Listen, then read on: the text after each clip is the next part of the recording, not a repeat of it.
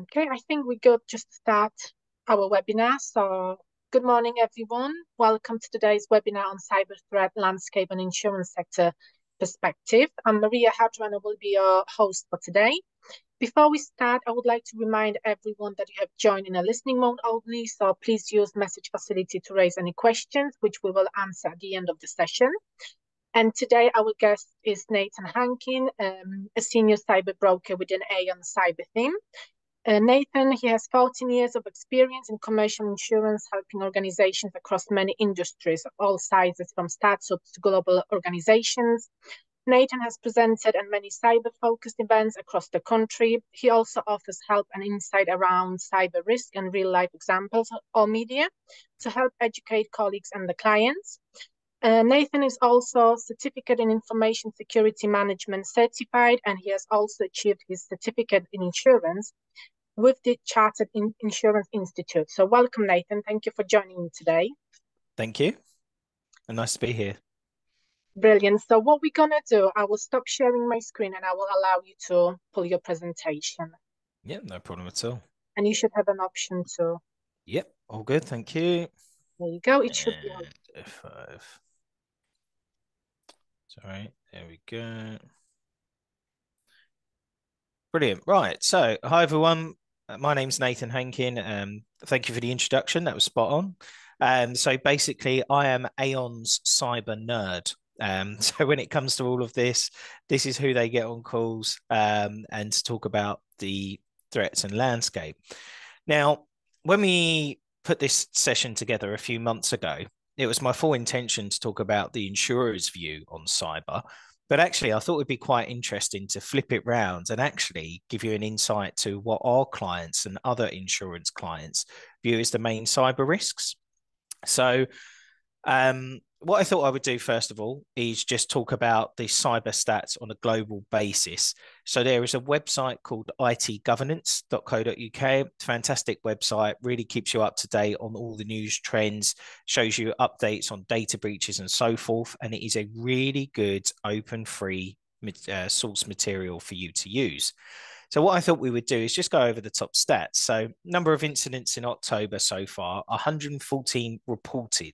Now, reported is very important because there will be organizations out there that don't report their data breaches or their cyber attacks. Number of breached records in October, 867 million. Number of incidences in 2023 reported, 953 so far. A number of breach records in 2023, 5.3 billion. Absolutely insane. And that number keeps growing year on year. The biggest data breach to records so far was for a firm called Darkbeam, and that leaked 3.8 billion out of that 5.3 billion records. And the biggest data breach in the UK so far, and probably with the biggest repercussions for ourselves, is the Electoral Commission, with 40 million breached records. That whole scenario is very interesting. What I haven't done today is pulled out all the newsworthy stories that you've probably all read about. So you've probably all looked at the Electoral Commission. How does that affect you? How does that affect your local area? You know, what implications does that have? Same thing with the police in Ireland, haven't gone through that story, and any other of the big ticket items, because I thought you probably know. So here today, I'm going to try and teach you about the things that you may not know or may not have heard about. So just to touch on the three biggest data breaches, so of October, they were all listed there. The idea of this slide deck today is to give you something that you can take away and that you can look at in your own time, or you can take back to the office and share with people. So I've just put them across in three silos just so you can see the amount of records that have been affected and the name of the individuals. But again, I won't go into detail about them. What I did find interesting was when looking at the IT governance breakdown of October, with the top four sectors that have been affected, and most likely everybody on this call. So healthcare was at number 2 with 27% of the incidences. Education was number 3, and joint 4, believe it or not, public and non-profit organizations. This is the real reason why you are here today, is to try and understand cyber risk. What does it mean? What can you do to mitigate it? And how much of a serious issue is it? Well, if you think that the majority of you are in the top 4 of the sectors to be affected, it's clearly a big issue. So Aon put together every couple of years a cyber resilience report. So I thought I would share with you today some of the key findings and actions. But when I read some of the results, I'm going to show you on the flip side what insurers are looking for or why it's important from an insurance standpoint. Now, it is also important to an organization, regardless whether it's about insurance or not, because it will still feed into your risk transfer and risk understanding.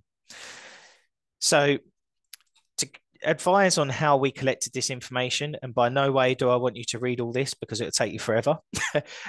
We have something called a PsyQ. So basically, it's a self-evaluation that clients can fill in and complete, and it will give our clients an overview of what their IT security looks like. It's based on the NIST framework, which is from the States, and basically it scores you from 0 to 4. Doing so gives you an idea of 4 being brilliant, 0 being in your infancy or you don't have those controls in place. It really gives an organization an understanding of where they are and need to get to in order to be safe, or to obviously reduce the ability to be attacked. Now, the PsyQ assessment was collected by 2,946 unique reports this year, so great field, and that was across the globe as well. So it does mention some of the countries there and some of the places. So you can obviously see Australia, UK, EMEA, etc., etc. So just to touch on cyber resilience and just what it looks at and what does it actually mean. So we've tried to create something called this cyber loop, and effectively it shows that no matter where you start your cyber journey, it will all loop into each other eventually. But what I wanted to show you today is obviously the increased frequency and severity of incidences leading to rising costs of insurance and to organizations as well. Cyber resilience is the #1 public sector risk. So we have done reports, and fancy, funny enough, and it's not just public sector where cyber's #1, it's the majority. But we tried to break it down a little bit further and show you what do you actually need to think about. So you need to unite stakeholders. A lot of people just think cyber is an IT issue. It is not. It is a board issue. It's a legal issue. It's a marketing issue. It's a PR issue. It's HR, because if you needed to hire extra people to manage phones or pick up phones to deliver messages or keyboards, it's a HR issue. Where are you getting those people from? Where are you sourcing them from? And so forth. It's an operations issue. It is an everybody issue. And I think the most important stakeholder is the day-to-day employees. So it is very important that you do carry out training, that you do phishing training, that you can spot a fake email or a dodgy link, and you are not giving away your username or password. So that message is the #1 message that we need to get across, because no matter how sophisticated a system is, no matter how much you spend, people are the issue of cyber, not computers and systems. What you also need to think about is assessing and quantifying that risk. What does it look like for your authority? What does it look like for your organization? These things cost millions of pounds to resolve, and it's the longevity of a claim that you really need to think about. So I always treat cyber like a play. There's 3 acts. In Act 1, you've got your first party costs and your immediate loss.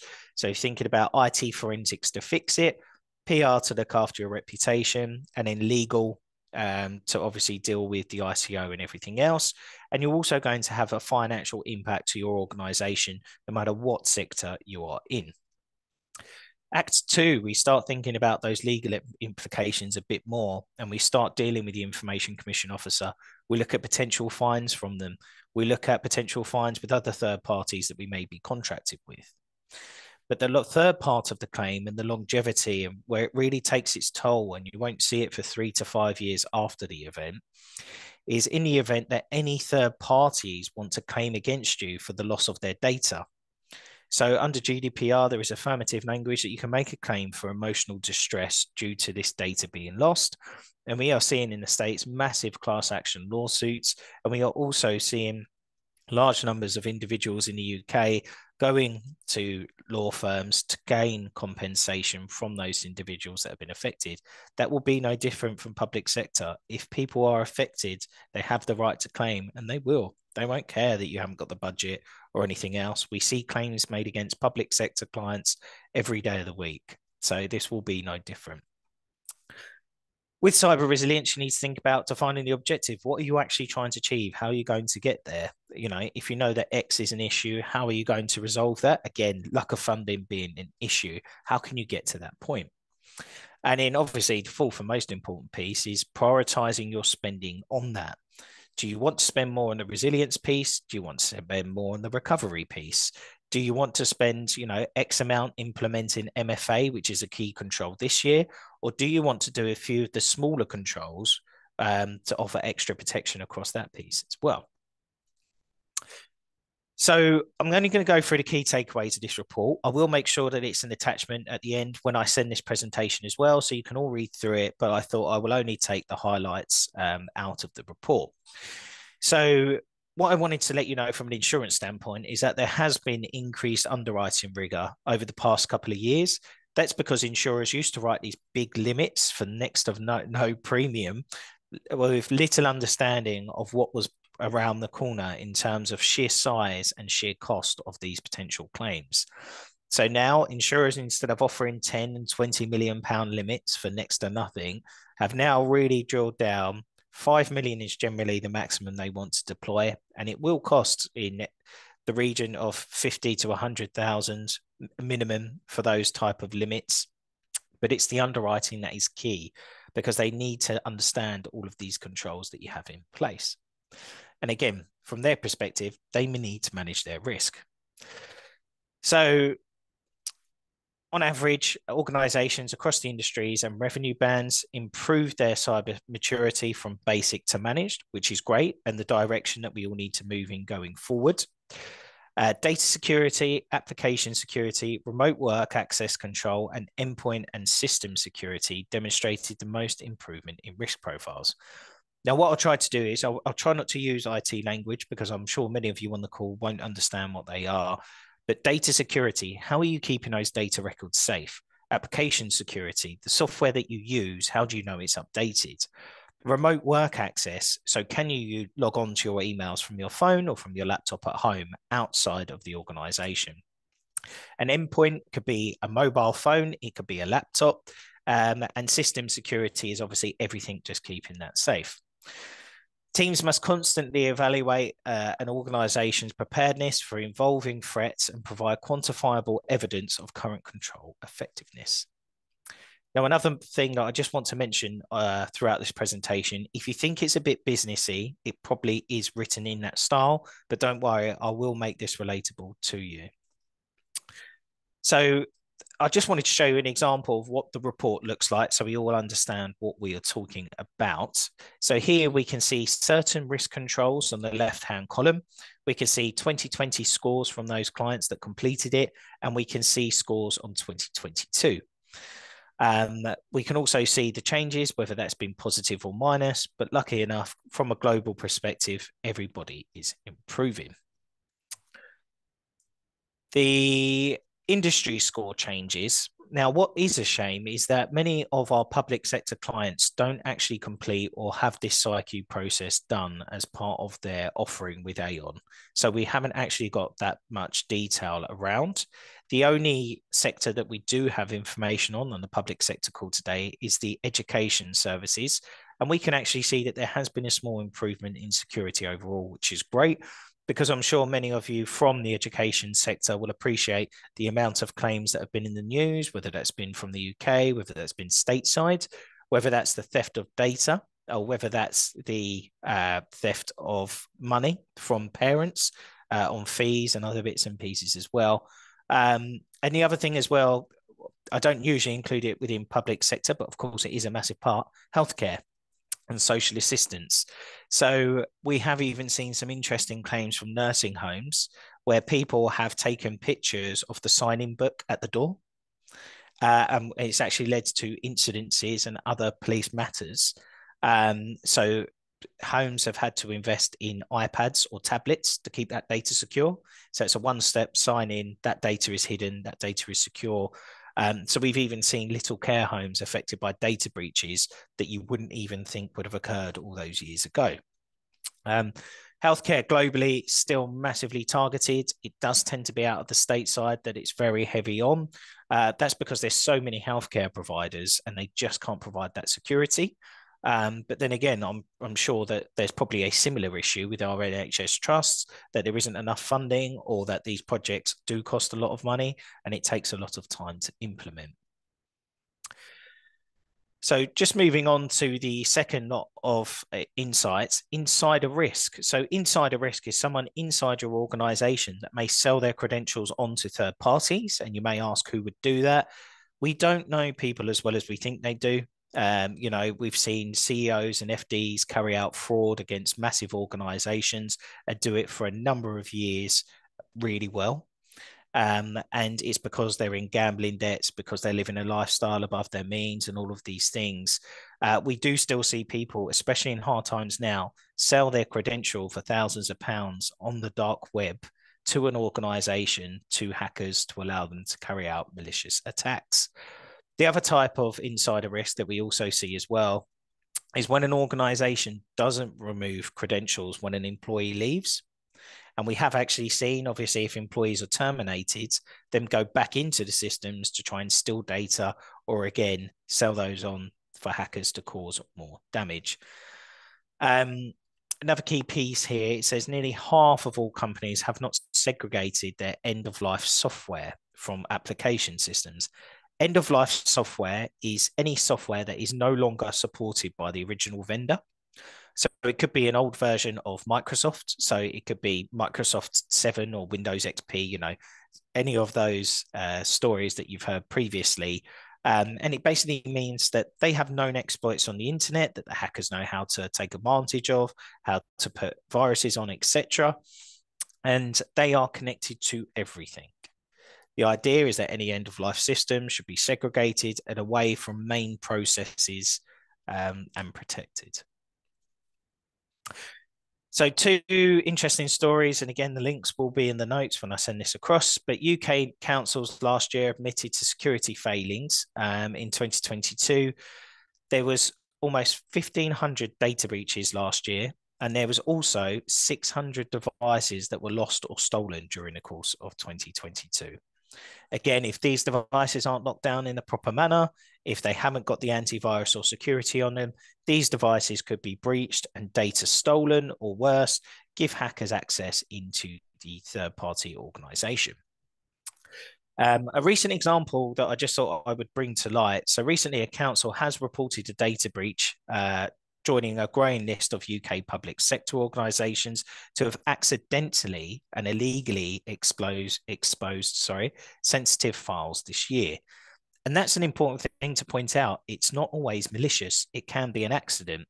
We have a term in the cyber world of fat finger, and it basically just means that you've typed the wrong email address, or you may have copied someone in accidentally and sent that list out to people who shouldn't have been included on that list. But this particular council, the data breach occurred as a result of a mismanaged request under the Freedom of Information Act. The council uploaded a spreadsheet of what it thought contained solely anonymous rules and data. It later discovered that the spreadsheet was integrated personal and special category data of all current and former council staff as of March the 31st. The document was initially uploaded on May the 17th and was locked with permission set to read only. The council became aware of the accidental data exposure on October the 27th. So that data has sat there for months, exposed out there. We don't know how many people have viewed it, although there may be a way to track it. Again, IT forensics can go in, how many people have logged into this website, how many views, how many clicks, etc. So they can identify that later on, but there will be a cost involved. In total, more than 2,000 individuals were affected, 1,854 current staff and 276 former council workers were affected, and 169 office holders and canvassers and 55 councillors and cooperative members. So it just goes to show you it's not always malicious, it can be accidental as well. Some important stats again for data security, and just to focus on some key areas. Data classification is something that organizations can do to easily identify public records or private records. It does take time to implement. It does rely on employees tagging that data, but it is a really good control, because when you report to the ICO and they ask you what data has been affected, not only will you have a record count, but you would also be able to identify quite easily whether that was a public or private document that could be shared with a third party. And it's good to see there's been a massive jump in user awareness and training, because they are the key controls. For any of you on the call, whether you have an understanding of IT or not, multi-factor authentication is basically a secondary sign-in. So many of you will receive a text or have an app once you've used your username or password to get in your systems. And another great example of this is your banking, online banking apps. So now when you make a payment, it asks you to go into your banking app and accept or confirm that that's you. That is multi-factor authentication. And a good training session you can do around Christmas is to get people to turn it on your Amazon, to turn it on your eBay accounts and everything like that. So when fraud is at its highest, you will be, I'll have that extra protection in place to stop hackers taking full advantage. That's why you need to make training and awareness relevant to the individuals that you are speaking to. But it really is good. I mean, for the kids, if any of you use Uber Eats or Deliveroo, you now have to give a code at your door. That is multi-factor authentication. That is a secondary form of authenticating who you are. So from operational risks, so critical controls perceived to be reduce the probability or severity of a ransomware event, which is the most important. A ransomware event is a virus that shuts down your whole entire system while stealing data. But sometimes you can receive written ransoms as a threat to carry that out as well. But effectively, yeah, key controls here to disrupt operations are the focus of insurers and organizations as well, may I add. We are starting to see that ransomware trends over the summer. There is a quiet period, because guess what? All these gangs making millions also like to go and spend their money too. They want to be on a boat. They want to go drive their fast cars. And in September alone, we just saw a massive increase in ransomware attacks again. The MGM casino is a fascinating one. You can find loads of videos online, good 4 or 5 minute videos on YouTube, just talking about how that hack has happened. Somebody phoned up pretending to be an MGM employee that they found on LinkedIn and got them to reset their password, got the MFA authentication code, and effectively went in and shut MGM down for about 8 days. The estimated total loss so far is at $100 million. That's before any third-party compensation or claims come in, and before any fines and penalties issued by any regulators or third parties. Reputational risk. Now, the next few slides focus on the business perspective, but I know that reputational risk is important to the public sector, and in previous reports, reputational risk has been number one. That's been above anything else. How are we perceived? How are we looking after our town or city, or our people or our clients?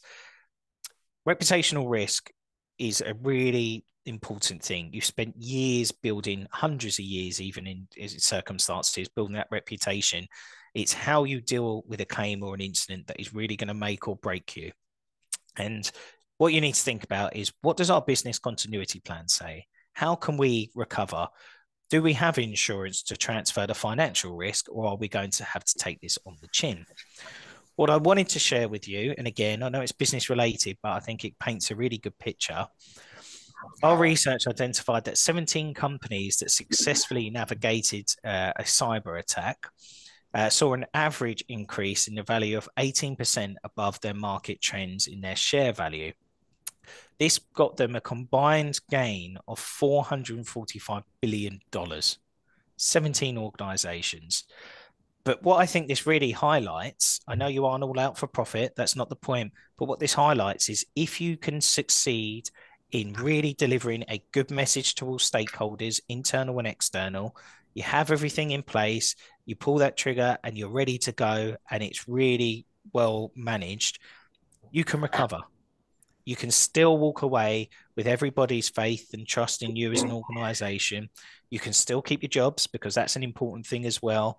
And actually, it can be a success story. Don't get me wrong, there are many organizations out there that aren't prepared. They don't have a business continuity plan that focuses on cyber. They haven't tested it. They don't know what retainers they need in place. And those organizations, unfortunately, will fail. But I know here, well, at Aon, obviously, we speak to all of our clients about this. Whether people listen or not, or implement those things is another thing. Because again, it takes time, it takes resource, it takes money, it takes practice. And it isn't always easy to do those things. But just like fire insurance, you'll be happy to have it in place when the building burns down and you know everything's okay. So it does lead on quite nicely to bankruptcy and Section 114. So obviously, I know that in the news over the past couple of years, we've seen quite a few Section 114s that have been issued for local councils and other organisations. The question for any FD on the call today, and the question for everyone else to go back and ask the FD or the financial team today is, if a cyber attack was to occur tomorrow, what provisions have we made on a balance sheet that would allow us the costs to get up and running again? Is there an agreed figure? Has this been spoke about? What have the board said? What direction have the board given? Because it's really important to understand, number one, how you quantify that. And number two, to make sure that if, you know, a council doesn't receive funding for the next 2-3 weeks through all of its usual means because it can't invoice, it can't chase, it can't release funds, it can't do anything because it can't access the data. What plans are in place and how do you financially recover from that? And that message is the same for any organization, whether you are in healthcare or education or anything like that. You know, private schools, especially, if you can't receive any of those fees or you can't chase for them, you don't understand what's outstanding, you can't pay your teachers or anything of that issue or anything like that, sorry. You know, how do you make sure that your teachers don't just go up and get up and leave? How do you make sure they don't go to another institution? How do you know that the students at the school will stay around? There was a really interesting development in the Manchester University ransomware attack that they had. Hackers actually tried a triple extortion. So single extortion, you speak to the person direct. Double extortion, you get them to pay a ransom to release the systems, but then you charge another ransom not to release the data. The triple extortion example was fascinating because the university said, no, it's morally wrong to pay these ransoms. We are not doing it. The hackers said, fine. They emailed all of the students, the teachers, the previous students and teachers, and said, Manchester University doesn't care about you. They don't care about your data. They don't care about it being released. You need to stand up to them and get them to pay this ransom, or else we're going to release this. And it was really the first time that we've seen the change in tactic of, well, if the organization isn't going to pay us and they don't care, we'll go after the individuals that are affected, and hopefully they can create such a situation that it forces the hand of the actual organization that's been affected. So hackers, again, they're changing with times. We have actually witnessed them not necessarily locking down the systems as much now, and just charging a straight ransom for the data, because I understand times are hard. And I've actually seen that written in a chat with a hacker. You know, we appreciate times are hard. And if we were to shut your hotel down now, you know, we understand that you would lose out on even more. You wouldn't be able to pay us because you've got nothing. So what we're going to do, we're just going to charge you a ransom for that and, yeah, go from there. So it's really interesting to see their changing tactics as well. So supply chain risk, this is an important one. So whether you are buying in a product, whether you're relying on a service or anything of that nature, supply chain risk is a huge one that insurers are looking at currently, and I'm sure you all are as well. What we also find at the moment is that it's not necessarily your network that is affected in the event of a cyber attack. It could be a third party. One of the famous, or the most famous, and my favorite story is Target, the shopping center in the United States. They were actually hacked through their air conditioning units. So what happened was hackers must have been walking around and thought, how do we get in here? How do we hack Target? It's massive. and they must have seen these big ventilation systems, and they may have seen a sign, or they may have known that they were looked after by a third-party air conditioning unit company. So that third party were responsible for, they could see whether the machines were at the right temperature, see if they needed any maintenance or anything else, but remotely, all off site. So hackers thought, well, why would I go after Target with all their really good security when they have access and I can just go after them? So hackers gained access to the third-party air conditioning unit company. They did indeed have network access into Target. They then installed a virus onto the point-of-sale card machines, and every time somebody scanned their card, those details were transmitted to the hackers. I think it finished at about 50 to 70 million card details that were stolen. And obviously that was a huge claim, because not only did you have all the first party costs, all the people whose data was stolen, you also have to pay the banks for the replacement of cards and the increased security. You're also paying Experian for credit monitoring services, and you have all those costs to think about as well. What this report did point out is that only 46% of clients reported multi-factor authentication for third parties to log into their networks. So if that third-party employee loses or sells his credential, being a username or password, they could have full access into your networks. So again, multi-factor authentication, the number one control that can really help save you in the event of a breach. Systemic risk, I think, again, is probably on all of your lists. And effectively, a systemic risk is a large cyber attack that could wipe out the majority of the country, majority of clients, or something of that nature. We've seen a few of these attacks, NotPetya back in 2018, 2019. We've seen SolarWinds, which was a massive attack on a company which done updates for loads of other companies. And most recently, MOVEit, which you may have been a victim of. The other large-scale attack is probably Civica. That's probably affected many of you because it's affected clients all over. And it's basically the risk of the insurers is what we need to think about and try to limit is if Microsoft AWS or Amazon Web Services was to be attacked and to affect millions of claims, insured, sorry. What does that look like? Have we got enough money to pay for that? And what do we need to do to try and help clients get back up and running? Some insurers such as Chubb and Beazley have actually started adding clauses that in the event of a widespread event and the clause is triggered, we would guarantee 2 million out of £5 million to every one of our clients, because that way they can manage that risk and wouldn't go bankrupt. Whereas if they tried to just pay the full limits, it just wouldn't work and they may not have enough capital. Because remember, it's not just cyber attacks that are catastrophic risks. You've also got your fire, your earthquake, your flood, everything on a global basis. So yeah, systemic risk is definitely something we're looking at and thinking about in the background as well. In the UK, it was unfortunate to see that actually, in face of rising risk, overall client cyber maturity did decline in the UK based on the CyQ reports that we had seen, which was a shame compared to the global averages that we saw was positive. But whilst overall maturity declined, scores in some security domains did increase, which was good, suggesting an increase in investment in some areas at the expense of others. So again, when we touched on at the beginning, it all comes down to funding. Do we fund those three controls over that big one, or do we go for that big one and ignore those three smaller? Global trends do indicate that ransomware attacks are on the rise. And insurers are responding, demanding a focus on controls that are a critical part of the underwriting process. It wasn't just our report that said this, so I thought this is another one. And this is probably my favorite report as well, this Allianz Risk Barometer.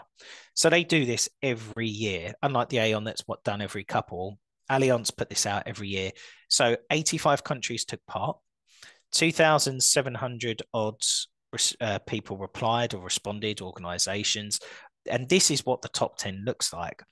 And when speaking to clients, what I do like to do is start off with this and just say, looking at this picture, where do these risks sit on your risk register? Is cyber number one, or is it in your top three? For a lot of you, fire and explosion may actually be your number one because you think insuring the buildings is more prominent than actually insuring for the cyber risk. But actually, the odds of a commercial fire is 38,000 to 1. And depending which cyber report you read or facts you're given today, the odds of a cyber attack are 1 in 3, 1 in 4, 1 in 5. And it's understanding where all of these risks sit on your risk register. But in addition, for this report, for cyber being number one, it was rated number one in 19 different countries. So again, there was about 84. So again, 1 in 4 roughly countries view cyber as the number one risk. But it was also the biggest risk leading to a business interruption loss or an income loss. And it was also the most concerning for environmental, social, and governance risk trends of the ESG. So it really is important to go back to your board and say, look, let's get our risk register out. Let's have a look at these reports. Where do these trends and where do these risks sit? And are we comfortable that we've actually got this right? Some more fun stats and statistics. So recent public cyber claims. I wanted to share with you the government statistics report on the cybersecurity breaches 2023. So looking at the education sector, as you can see, there was a number of schools there that was asked. So 241 primary schools, 217 secondary schools, 44 further educations and 52 higher. Out of that, 41% of primary schools have suffered some form of cyber attack, 63% of secondary schools, 82% of those further educations, 85% of those higher educations, and in 32% of businesses relating to those educational,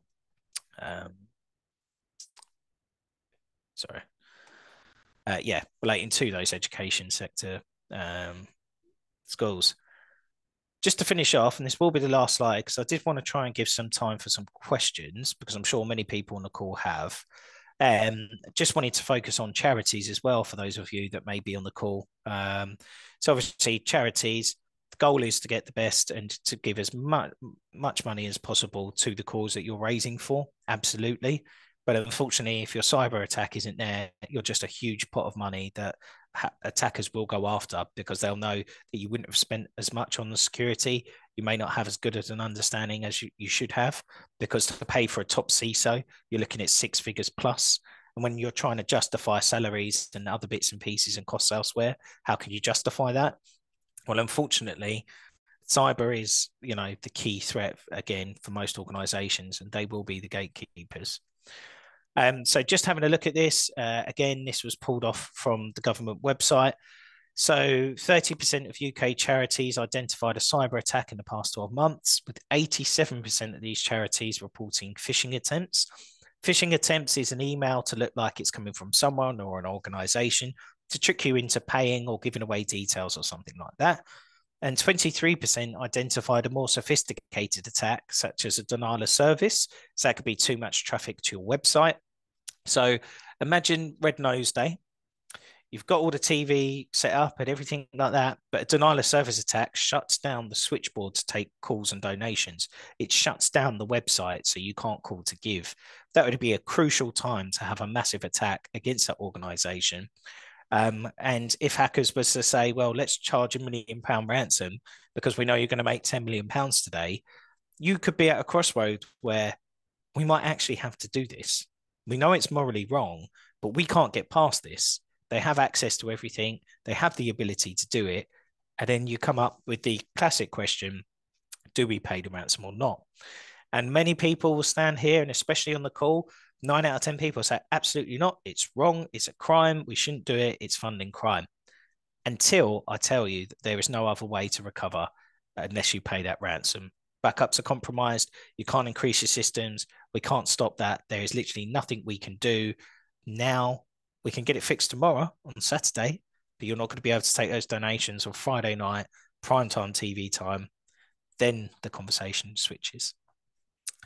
In regards to incident response, so when experiencing a cyber attack, 84% of UK charities would inform their board and 73% would conduct an impact assessment. However, only 22% of charities have a written incident management plan, with findings suggesting that an informal approach and resilience on internal expertise or external business partnerships, such as IT providers.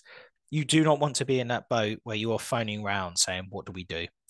And when you phone up the third-party legal firms and PR firms, they don't care who you are, that rate will double, triple, quadruple, even more, because they will be like, well, you want us to drop everything we're doing right now to help you with this?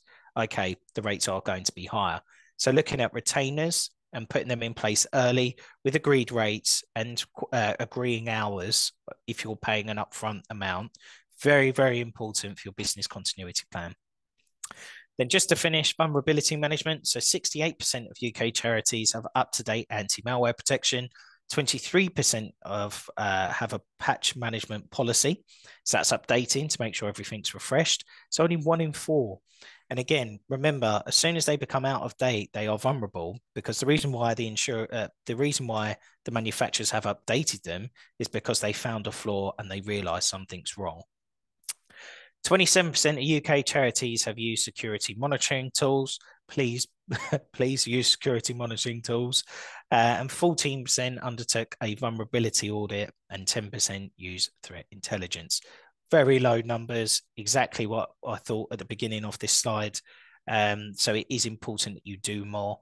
But whether that's relying on your insurance partner, such as yourself, whether that's your IT outsourced service provider, whether that's somebody else as well, please do reach out and have these open conversations. There is free consultation available. If you do have insurance policies, a lot of them are giving away these type of services for free now or heavily discounted.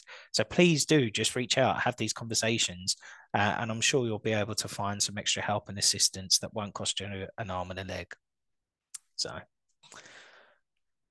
but that's everything from me for the moment. As I said, I thought I would open up to any questions today. So. Yeah, thank you so much. I just checked out chat. Oh, We don't have you're on mute. Sorry. Am I back? Can you hear me? Oh. Well, not from me. I don't know if anyone in the chat can hear. Oh, no, it's me. Sorry. Can you hear me? Somehow mine went on mute. I apologize. My volume. Can you hear me now? Yes. Yep. Oh, sorry. So I was just saying, thank you so much for all the information provided. I found it very interesting, and I can't believe how clever hackers are getting with, with all the approach to the business. I checked our chat. We don't have any questions, but if you don't mind, I have two. So in 2022, we have seen a lot of increases in premiums, like anything between 20 to 400% on cyber cover. Yep. And you said something very important at the beginning of the session. You said a computer is not a threat, but people are. Yes. And following on from the COVID, we have all flexible arrangements around working from home. And, a lot of implementation has been put in place. But can you tell us now, our customers, what is the price point of view? Insurers, are they reluctant to take that risk on board? What information are they looking for? How do we get the right information insurance tender for public sector? Yeah, of course. Yeah, no problem at all. So you're absolutely right. We did see those increases. The good news is this year is that premiums have started to level out. Some clients have seen savings up to 10%. Some clients have seen savings up to 40%.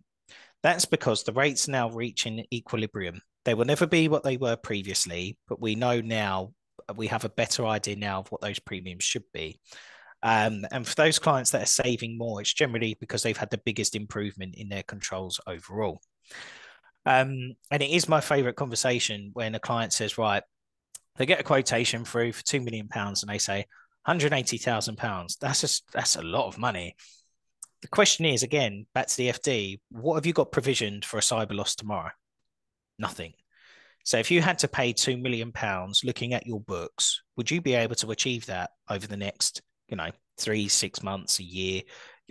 Have you made that balance? No.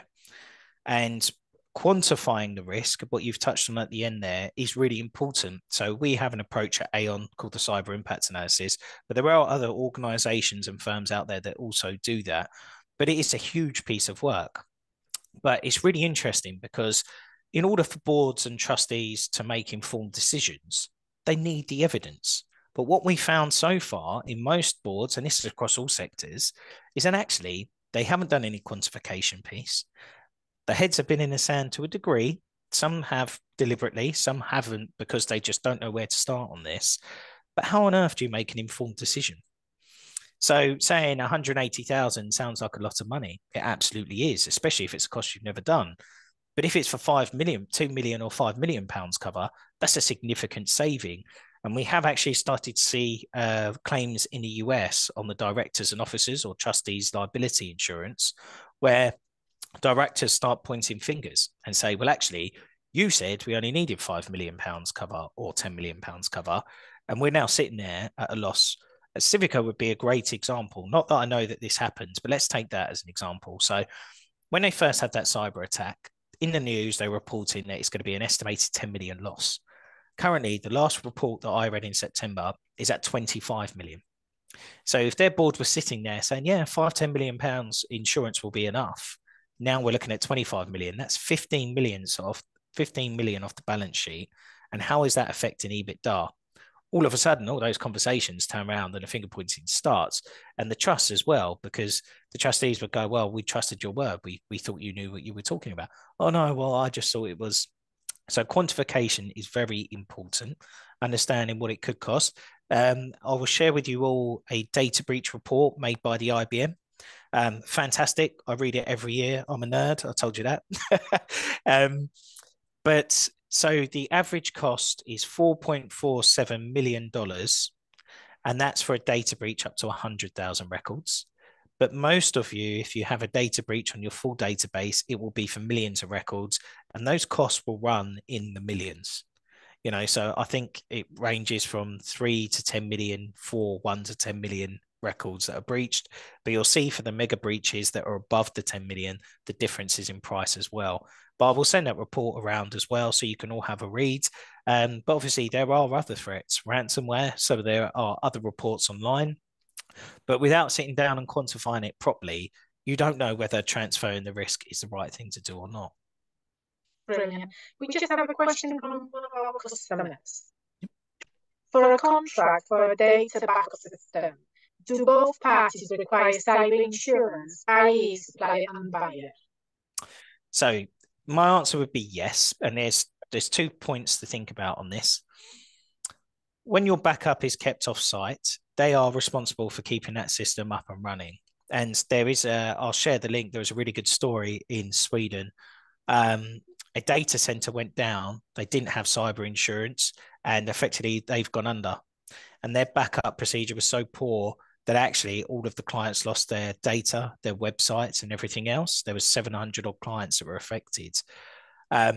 They said that they wouldn't pay the ransom, even if they could afford it. Now, insurers will reimburse ransoms if they need to be paid. They would have done in this instance, but it shows that individual firm didn't have cyber insurance. So they've effectively lost everything. But what you should be checking when you use these third parties is, do they have a business continuity plan? Is it tested? What happens if something goes wrong? Insurance is great because it will cover all of those services and you'll feel a lot more reassured and comfort around that piece. And then the second point of this is, does the individual who's contracting to that third party, do they need cyber? Well, from a data protection perspective, you have the data processor and the data controller. The data controller collects and looks after that data and is ultimately responsible. The processor just does what it's told, but the controller is responsible in the end. If there is a data breach resulting to that third party and that data is leaked and stolen, the data controller who originally took out that contract still has to notify all of those individuals. So what you want is a harmony between both business continuity plans or both insurances. The data center will be going, we'll find out what went wrong. We'll get back up and running as soon as possible so you can continue to trade.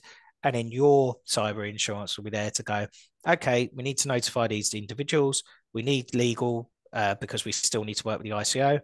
We need PR because we need to notify those individuals and other partners we work with that there has been a breach or a compromise. So that's the way the two insurances would dovetail on that piece. Brilliant, thank you. And can I just ask for your opinion? Because we run our public sector insurance tenders, and in the last couple of years, we have not seen many cyber cover requests. Do you see any changes in customer behaviours, or does it still require a lot of educational piece from your point of view? I think there's a lot of education. And in it, going back to one of those slides, how are you managing your third parties? So if you check Microsoft, Amazon, and a lot of the other big cloud providers, look at their limitation of liability under contract, and it's nothing. They're not liable to you. They don't care. That it's just one of those things. If you've written hold harmless agreements are in place, limited liability, the best you'll get or the best you'll argue for is limited liability to the contractual value. Well, if you're only paying them 100 grand a year, that's the maximum you're going to get paid out. So you really have that issue. The second thing to think about is, are you actually asking them what security they have in place? And if their security is really poor, they could definitely be a vulnerability to you. And that's going to cause a whole issue in itself. And then the third thing is, how are they connecting into your organization? Do you have things like MFA in place to stop anyone with those credentials just coming in? There was a great example, Capital One, where an Amazon employee took advantage of understanding how the cloud environment and Capital One's banking system worked. Effectively, Capital One was passing everything into Amazon, but there was no firewall to stop Amazon coming back. And the hacker got away with 100 million records. And that was because people misunderstand the configuration security. They just think it's in the cloud, it's with Microsoft, it's all secure. It's not. You still have to treat it as if it's on premises. And there's a lot of misconception around that. And the most important thing with the third party as well, business continuity plans. Are they written? Are they tested? Yeah, you're absolutely right. And I've seen a lot of articles, and I attended one of the conferences a few weeks ago. There is a lot of questions about artificial intelligence. So my question is, how would it sit within the cyber landscape? Is it something that insurers will be afraid of?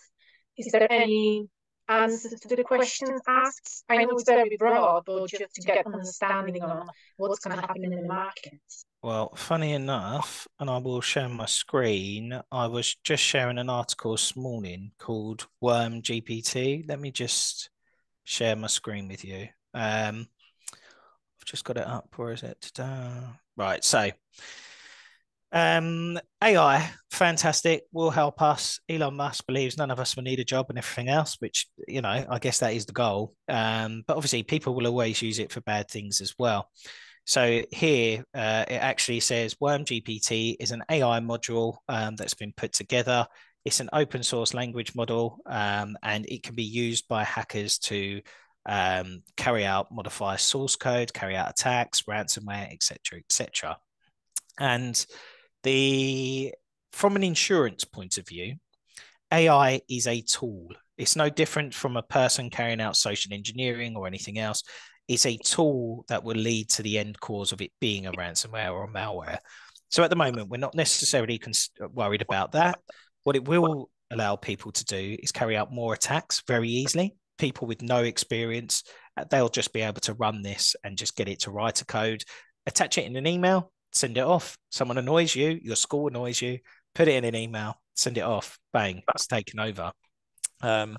I've always said, I was speaking to a few new universities, they said, oh, you know, what would get people to click? I said, fight at lunch, make it look like a video clip or something like that, or I can't believe this happened. Look, people will be straight on that, you know, especially the younger minded and everything else, because they'll find it interesting. Oh, what happened? The drama, you know, straight away, double click. But what won't be excluded, so AI isn't the individual that's carrying out these attacks. And I think that's very important to say.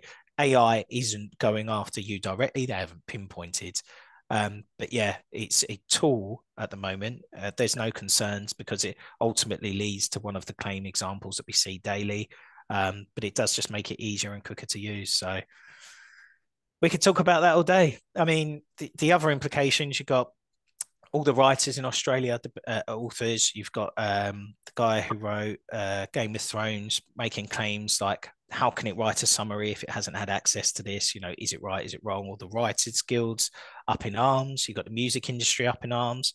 Although Universal has allowed AI access to some of its catalog, which is very interesting because I don't know if any of you have used ChatGPT, but you can get it to write a song about cyber in the style of Johnny Cash or whoever you want to use, and it will write it as if it's sung by him. And I've done it and I've written scripts with it and everything. Fascinating. But yeah, when do we lose that independence and intellectual property? It becomes a big question. That's very interesting what you said, because I have a few opinions within the insurance sector that there is no such a thing as AI. So it was just great to see your point, because I think personally that is potential threat to all the sectors and all the businesses and of course customers. Brilliant. Right, let me just check our chat.